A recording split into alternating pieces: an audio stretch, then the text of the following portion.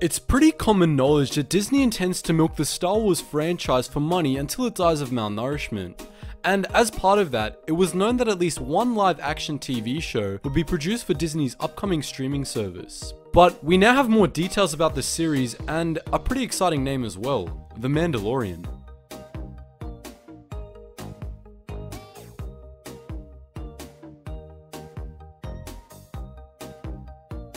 This would be the first Star Wars live-action TV series, though as a matter of fact, there has been one planned on and off since 2005.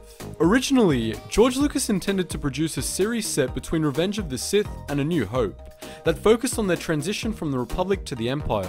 It would also have involved such matters as Boba Fett's coming of age, Palpatine's backstory, and the birth of the Rebel Alliance.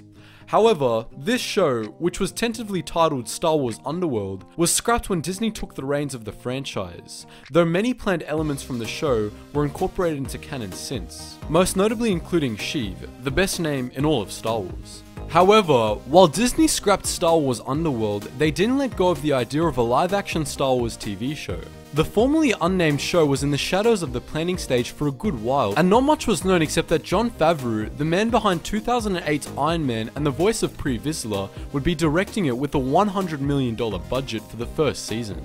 However, we now have a good deal of information about this show, which as stated before, will now be called Star Wars The Mandalorian, with the name still subject to change by Disney executives. The Mandalorian will be set 3 years after the Battle of Endor, with the New Republic still consolidating its power after the collapse of the Empire. As a result, much of the Outer Rim is lawless, and it's in such a region that our story will be set. After the time of Jango and Boba Fett, our Mandalorian protagonist will be a gunslinger type character, out in the Wild West of the Star Wars Outer Rim territories.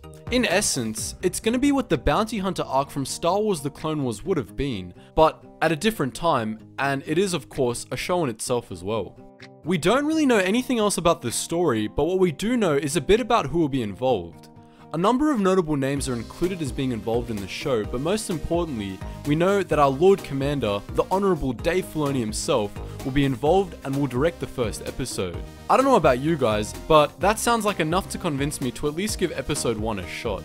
Alongside Dave Filoni directing the first episode, Taika Waititi of Thor Ragnarok, Rick Famuyiwa, Bryce Dallas Howard, and Deborah Chow will also be directing the other episodes. Now, there is of course plenty of room for speculation here, with the only limitation being that it has been stated that the cast will be entirely composed of new characters, though I wouldn't say a cameo from a more well-known player in galactic events is unlikely. That still leaves us with many questions, including where it will be set, how deep it will go into Mandalorian culture, whether or not we'll see Mandalore, and above all, whether it will confirm Boba Fett's survival after Return of the Jedi. The Mandalorian will be released alongside the Clone Wars Season 7 on Disney's upcoming streaming service next fall, and will have a first season of 10 episodes. We're pretty excited about this, and we anticipate the release of more details soon. But as always guys, let me know what you think. Are you hyped? What theories do you have about the show? Be sure to post all your thoughts in the comment section below, and as always, thanks for watching, and I hope to see you in the next video.